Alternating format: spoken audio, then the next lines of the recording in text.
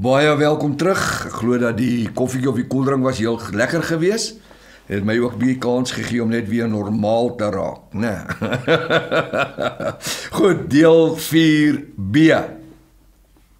Ek gaan net daai skrifgedeelte, daai paragraaf lees. Die antwoord hierop is dat ons as Bybelleerders nooit mooi moet oplet wanneer herbevestig God sekere beskrywings, om wanneer dit 'n totale nuwe onderwerp is. Dit is uiters belangrik wanneer ons Bybel lees. Is dit 'n herhaling, of is dit 'n herbevestiging, of is dit iets anderster wat in dieselfde asem gebruik word? U sal onthou dat ek reeds vroeg in hierdie boek of in die studies verduidelik het, dat die Openbaring nie in pneumatiese orde geskryf is nie, en dat dit reeds self ervaar terwyl die studie besig was. Dus nou, dit wat nou in hierdie volgende skrifverwysing gebeur, is presies wanneer ons vers 6 tot 8 gaan lees. 1. Hier genoemde 2 versgedeeltes absoluut niks met die nuwe Jerusalem of die nuwe aarde te doen nie. Met ander woorde, hier waar ons oor die reders gepraat het en die ouens wat wat doen hulle, towenaars en die slange en vangers en al die bad ouens. Alright. Niks met hulle nie. Ek sê nie slangvangers, ouens en slangevanger, ek weet nie, ouens wat die sonde doen. Ek sê hier nou toe versie af, niks met die nuwe Jerusalem of die nuwe aarde te doen nie. Maar die 2 genoemde versgedeeltes is 'n nuwe uitnodiging aan elke persoon wat hierdie boek van Openbaring lees, my wit boek, of u wat in die studie is. Wanneer ons die volgende gaan behandel, sê onmiddellik agterkom. Vers 6 vervolg. Hy sê, en God self het vir my, Johannes sê, dit is verby. Ek is die Alpha, die begin, die Omega, die einde, aan die eerste en die dorsige sal ek wie hierdie boek lees, terwyl hy steeds op die genadetyd leef, van Jesus Christus leef, sal ek Jesus Christus gee uit die fontein van die water van die lewe verniet. Is free of charge. 1. Eerstens is dit geheel en al onmoontlik om hierdie genoemde versverwysing enige iets met verheerlikte siele of mense te doen kan hê. Dit kan nie, want ek meen, 'n verheerlikte siel word nie honger en dors nie. Hy sê, omdat ons reeds weet dat die gees nie honger, koud of dors en warm kry nie. Hierdie genoemde versverwysings is net van toepassing op vleeslike mense wie op die huidige aarde woonagtig is. Want wanneer ons die volgende versverwysing lees, vind ons dat God sê, hy wie oorwin sal alles beerwe, maar die bruid het al reeds alles oorwin. En Israel, die 1/3, die oorblyfsels, die remnant het reeds oorwin. En die ouens wat sy koppe afgekap was, Openbaring 6 vers 9, het reeds alles oorwin. Maar hulle wie oorwin sal alles beerwe. Volgens Openbaring 21 vers 1 tot 5 is dit juis hulle, naamlik die oorblyfs van Israel, wie reeds alles oorwin het, wie in die nuwe Jerusalem op die nuwe aarde sal woon. Hulle wie reeds in die nuwe Jerusalem woon het absoluut niks om eers te oorwin nie. Dit, my vriend, is logika of hoe. Goed. Ek kom nou so agter dat ek het hierdie stuk reeds behandel. Aan die dorstiges, ons gaan 29.7, wie oorwin. Dis hoekom het vir my nou 'n bietjie vreemd was, want ek het dit dadelik opgetel, maar ons gaan oor 29.7. Hy wat oorwin, dit is vers 7, sal alles beerwe. Ek sal vir maar God wees en sy sal vir my 'n seun wees. Met verwysing op vers 7 is steeds deel van die uitnodiging wat God of Jahwe ons Elohim aan u wie hierdie boek lees of in die studie sit. Vir hulle wie nie steur aan die dringende uitnodiging van God in die 21ste eeu nie, sal die volgende versgedeelte van toepassing wees. 29:8, dit is die tweede dood. Maar wat die vreesagtiges, hy sê wat die vreesagtiges aangaan en die ongelowiges, die gruwelaars, die towenaars, die hoereders, die towenaars, die afgodienaars en die leenaars, hulle deel is die poel wat brand, dis die hel met swaal en vuur, dis die tweede dood. Ons het reeds mos die tweede dood hanteer by Openbaring 20 vers 16 tot 18. Nou hoekom is daar nou weer 'n dood? Nadat ons nou hierdie spesifieke versgedeelte gelees, is absoluut onmoontlik dat die laaste 3 versgedeelte absoluut niks met die siele, die geestelike mense, geestelike Israel, die mense in Nuwe Jerusalem kan doen nie, want al hierdie verskillende eienskappe wat hier in vers 8 genoem word, sal sekerlik nie in die Nuwe Jerusalem gevind word nie, want die woord van God of Elohim sê juis, en daar is niks wat gruwels en sonde doen sal ingaan nie. Openbaring 21 vers 7, en nou my vriend, het ek gou so 'n bietjie hersiening gedoen, sal ons besef het. Nou kom ons by die Nuwe Jerusalem. Openbaring 21, 9 tot 27. Hier is 'n uiters belangrike gedeelte om na op te let. 29.9, die vrou en die lam. Vers 9. En een van die 7 engele met die 7 skale gehad het, vol van die 7 laaste plaat, na my Johannes gekom, en met my Johannes gespreek, kom hierheen en ek sê jou die bruid van Jesus Christus toon, die vrou van die lam. Ek sal jou die bruid, en hakies van Jesus Christus toon, die vrou van die lam. Sê my jou vrou, of u die vrou is, toe jy getrou het jy altyd die bruid gebly, of het jy later die maid geword? Nie die maid nie, die maid, want jy weet, maid, bedienaar. Ja, meeste van die mans word vandag net bedien. So sy is nie meer vrou nie, sy is nie meer bruid nie, sy het die vrou geword. Na die honeymoon gebeur het gewoonlik.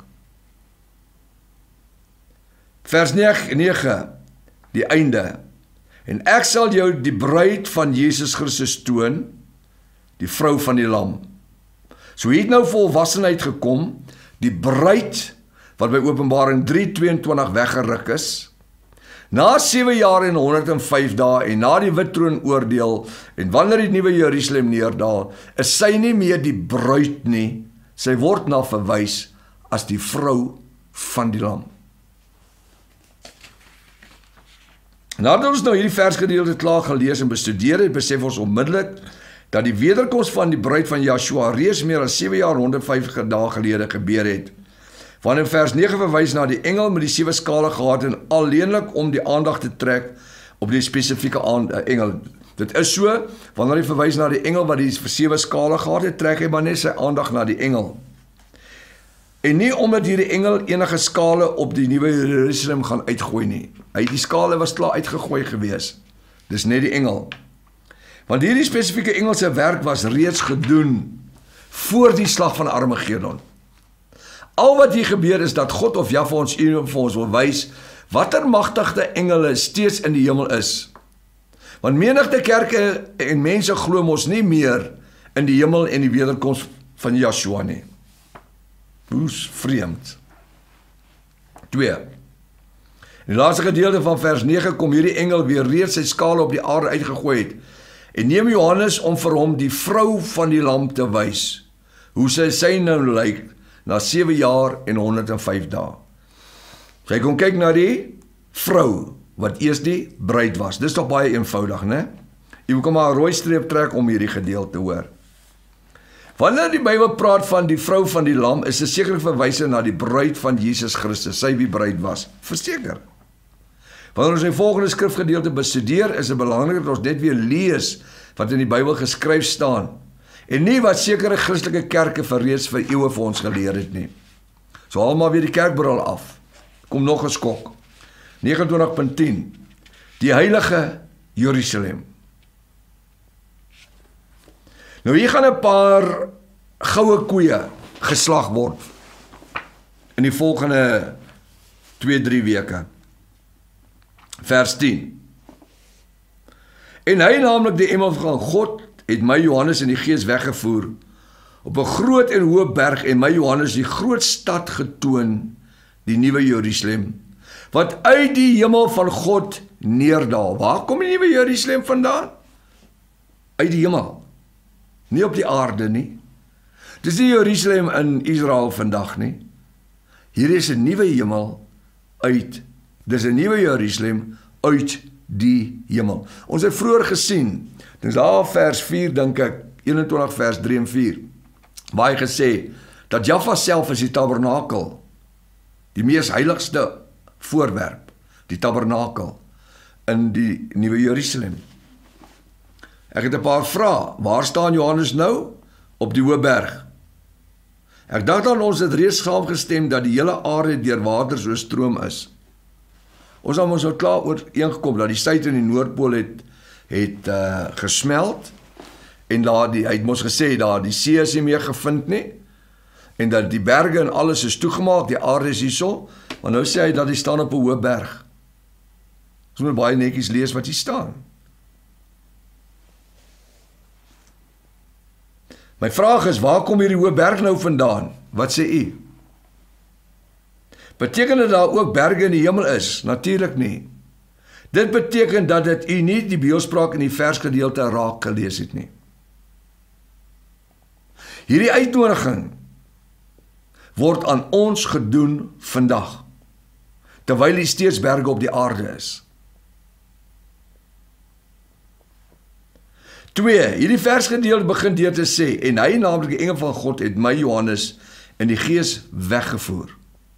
Hy het Johannes weggevoer. Waar was Johannes?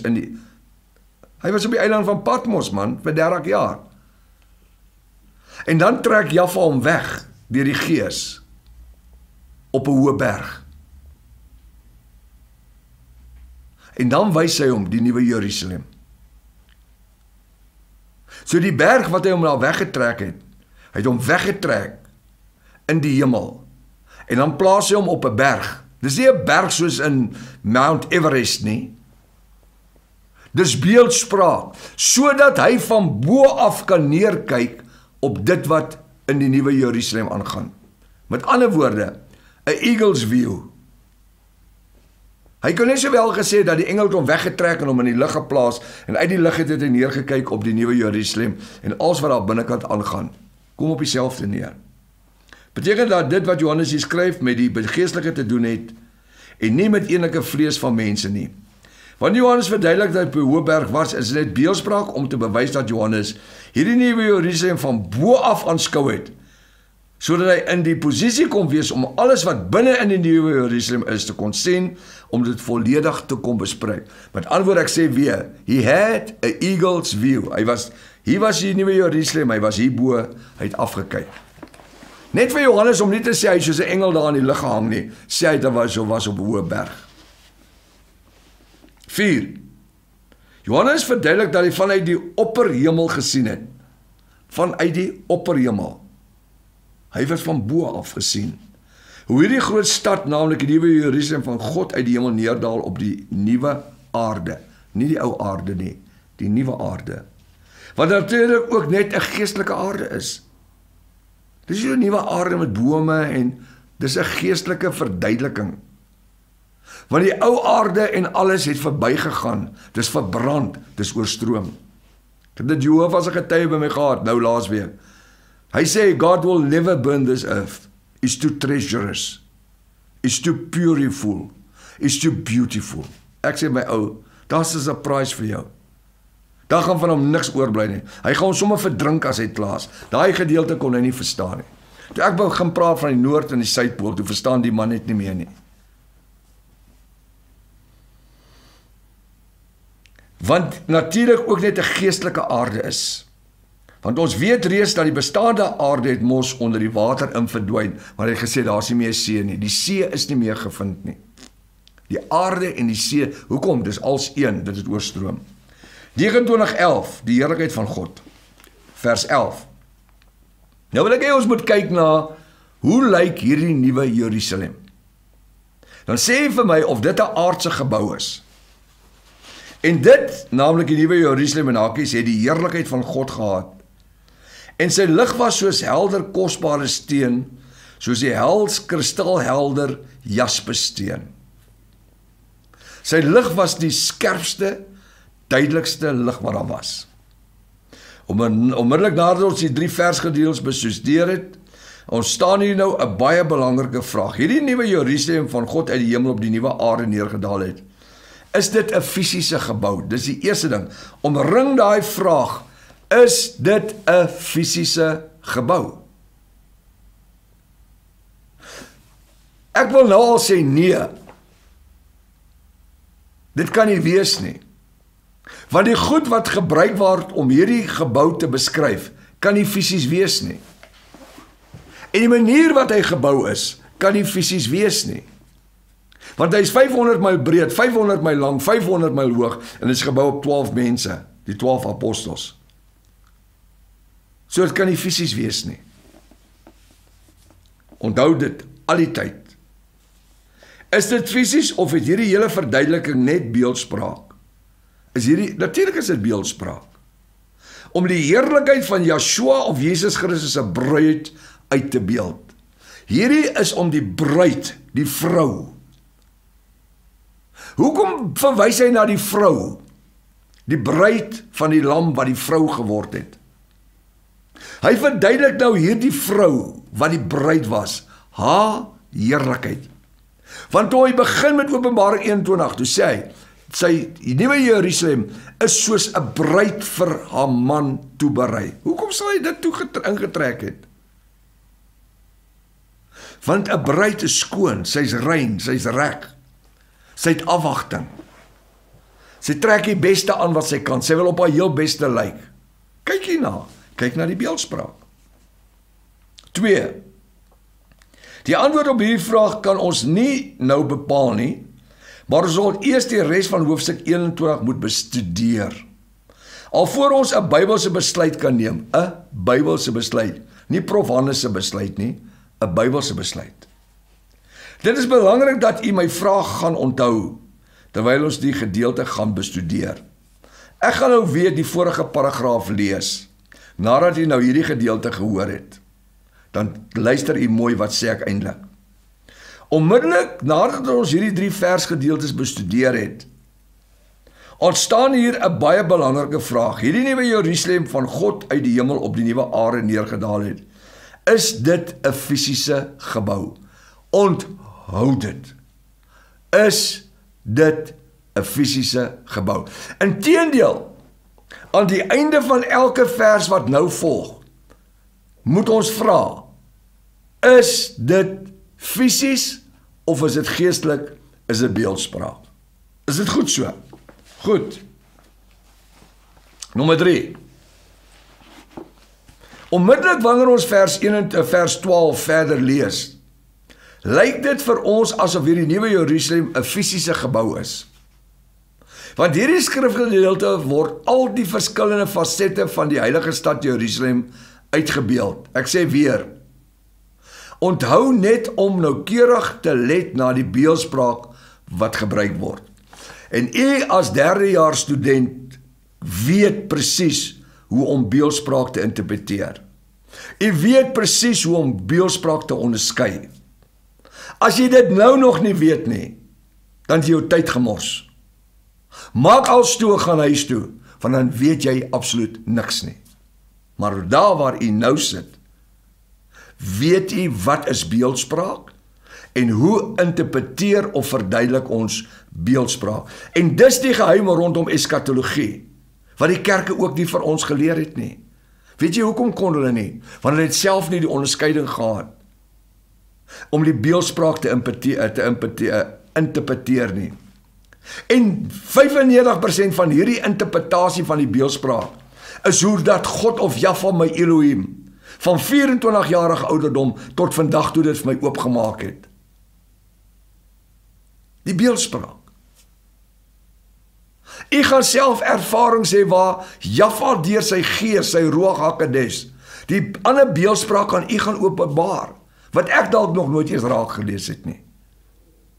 Hy sê ek openbaar my aan wie ek wil.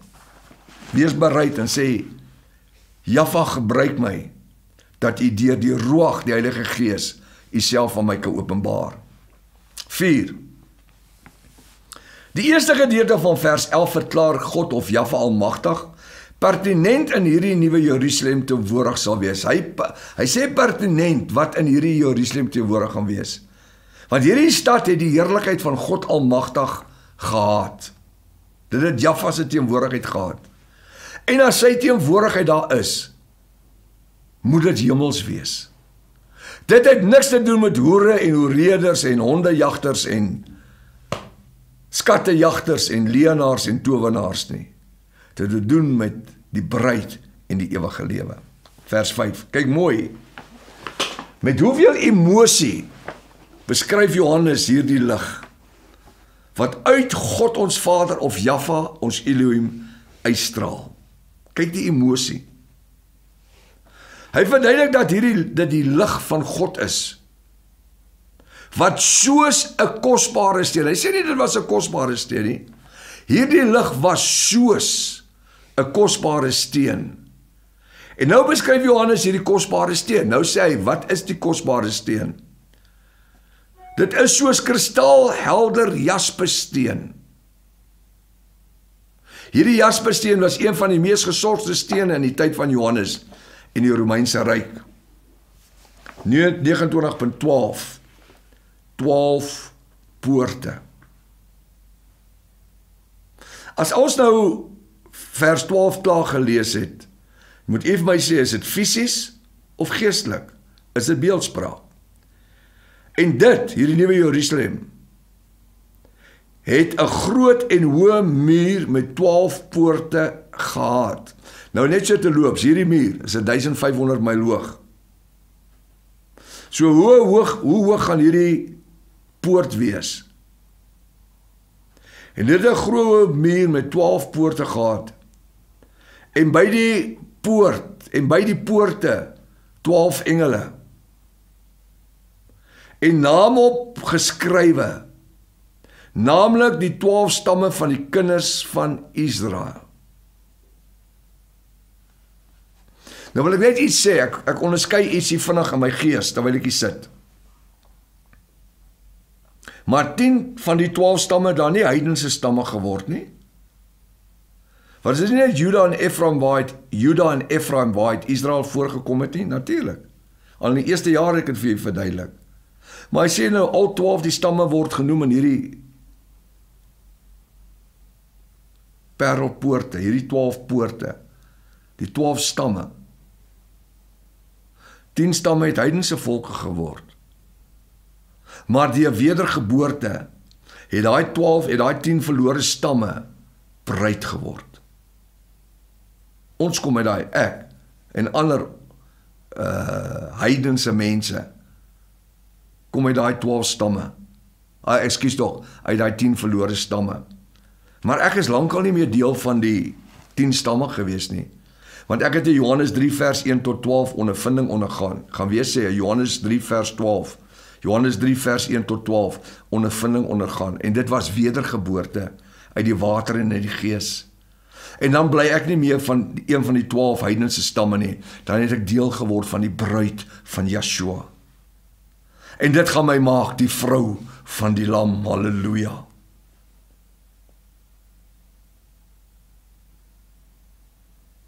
Ons bly nie heidens nie. Ons het bruid geword deur die bloed van Yeshua en deur wedergeboorte. Hy sê naamlik die 12 stamme van die kinders van Israel. 1. Terwyl Johannes vanuit hierdie opperhemel kyk, hy kyk hier van bo af, sien hy die nuwe Jerusalem, het 'n groot hoë muur gehad. My vraag is onmiddellik, waarom sal die nuwe Jerusalem 'n groot hoë muur hê? Is dit om skelms of karakters uit te hou? Jy moet net al die tyd onthou dat hierdie hele verduidelinge verwysing na die nuwe Jerusalem het absoluut niks met hierdie bestaande aarde te doen nie. Alhoewel die Jehovah's Witnesses anders sê. Alhoewel daar Christelike kerke is wat beweer dat alles wat u hier lees op hierdie bestaande sondige aarde van ons gaan plaasvind. Waarom? Omdat hulle nog nooit hierdie goddelike openbaring van God of Jahwe ons Elohim ontvang het nie. En dat hierdie aarde na die slag van Armageddon geheel en al onder die water in sal verdwyn. Ons het dit reeds hanteer. Onmiddellik besef ons dat die beeldspraak weer 'n groot rol in hierdie geleesde deel te speel. Wanneer ons aan die einde van Openbaring hoofstuk 21 kom, sal ek vir julle die hele beeldspraak van die nuwe Jerusalem in geheel verduidelik. Kyk of u dalk dit self kan ontleed terwyl ons hierdie hoofstuk verder bestudeer. 2. En dit het 12 poorte gehad en 12 engele. Wat is die doel van die 12 engele? Hoekom 12 engele? Daar is mos nie sondaars nie. Nou sê hulle op die aarde, die nuwe Jerusalem daal op die 1000 jaar aardse vrederyk op die aarde neer. Waarvoor 12 engele? Daar is dan nie sonde nie, dit is net geredde mense. Is dit om skelms uit te hou? Waar kom die skelms vandaan as die woord van God verklaar dat niks onheilig sal hier ingaan nie? Jy sien, hy verduidelik hierdie nuwe Jerusalem as beeldspraak, soos 'n bruid vir haar bruidegom toeberei. 4. Is dit op die 12 poorte geskrywe? Soos meer, ek sê, nommer 3. Ek wil hê dat ons nou weer na vers 12 stadig sal moet lees. Wanneer jy dit lees, moet jy kyk, waarop is die 12 name van die 12 stamme van die kinders van Israel geskrywe? Jy moet kyk waarop is die 12 name geskrywe. 1. Is dit op die 12 poorte geskrywe soos meeste protestante kerk dit reeds vir eeue geleer het? Of is dit op die 12 engele van God geskrywe? Ja. Hoekom is daar 12 engele? 6. Lees weer vers 12 en lees net wat in die Bybel geskryf staan. En vergeet eers vir wat die kerk ons geleer het. Wat het u gelees? Kom ons lees vers 12 net boontoe weer. En dit het 'n groot en hoë muur met 12 poorte gehad, en by die poorte 12 engele en name daarop geskrywe. Wie is die name geskrywe? Op die poorte? Nee, op die engele. Daar sê hy dit. Kom ons lees dit weer. En dit het 'n groot en hoë muur met 12 poorte gehad. En by die 12 poorte, 12 engele. Wat se ding is 'n poort? Kom ons begin, verduidelik vir my. Wat se ding is 'n poort? Hier's 'n soliede muur. Dan teken ek vir jou so arch. Dan noem ek dit 'n poort. Hier is 'n gat waardeur jy deur die muur beweeg. 'n Poort is 'n gat of 'n toegangsmetode binne in die stad in. So wat is hierdie arch? Wat is hierdie poort? Dis 'n arch. Ek kan nie binne in 'n gat iets skryf nie, want dis 'n opening. Maar langs die opening staan 12 engele. By elke poort staan 'n engel. En op die engele is daar geskryf. Jy sien, al ons lewe het ons geleer dat daar's op die poorte geskrywe. Jy kan nie op 'n ding wat 'n gat het iets skryf nie, want dis 'n leë spasie. Daar's lig of suurstof daarin. Lees vers 12. En dit het 'n groot hoë muur met 12 poorte gehad. En by die poorte, met ander woorde, hy het nou klaar die poort verduidelik. Hier's 'n gat in die muur. 12 van hulle op verskillende plekke, wat toegang gaan gee vir iemand. En daar's nie in hierdie gat geskryf nie, maar hy sê, en dit 'n groot hoë muur met 12 poorte gehad, komma, en by die poorte 12 engele, en name daarop geskrywe. Op wie? Op die engele. Naamlik die 12 stamme van die kinders van Israel. So hy skryf op hierdie 12 engele, op elke een van hulle, een van die kinders van Jakob se stamme, en hy sit hulle daar neer, by die poort. As ek sê, ek gaan dan by die poort van Eskat in, dan meen dit die engel wat daar staan, of ek gaan by die poort van Gat in, dan beteken dit die seun Gat, die engel. So daai engel het elkeen 'n naam gekry, dieselfde as wat Jakob se 12 seuns gehad het. Of so nie kan ek nie Afrikaans lees nie. So die engel wat daar staan, het die naam van die poort geword waarby hy staan. So Eskat gaan nie by die poortgat se plek instaan nie. En Isaskar gaan nie by Levi instaan nie. Elke engel staan by daai poort. En daai engel het die naam op van een van die 12 seuns van Israel, die 12 stamme van Israel. Maar ons het dit al ons lewe lank misgelees, en dan gaan dit weer lees, en dan gaan ons afsluit. En dit het 'n groot hoë muur met 12 poorte gehad. Later aan sou ons nou aanstap, gaan ek vir julle verduidelik hoe ons daar 'n hoë muur. En dit alles behalwe skelms gehad. En dit 'n groot muur met 12 poorte gehad. En by die poorte 12 engele, komma, en name daarop geskryf, komma, op wie? Op die engele. Naamlik die 12 stamme van die kinders van Israel. Ek gaan hierso stop, en ek los u met 'n vraag in die hart, en u moet nou 'n bietjie gaan navorsing doen en gaan kyk, praat ek 'n klomp snert, of het u een van die grootste openbarings gesien in die Bybel? En dit is, hy het nie op die muur geskryf nie. Hy het op die poort geskryf. Want daai engel is die naam van die poort. Goed, tyd het ons gevang. Baie dankie vir wonderlike tyd saam. Ek glo dit was vir u leersaam. Ek gaan u motiveer om dieper studies te doen. Wees geseënd in die mooi naam van Jahwe tot ons weer ontmoet. Laat dit so wees in sy naam.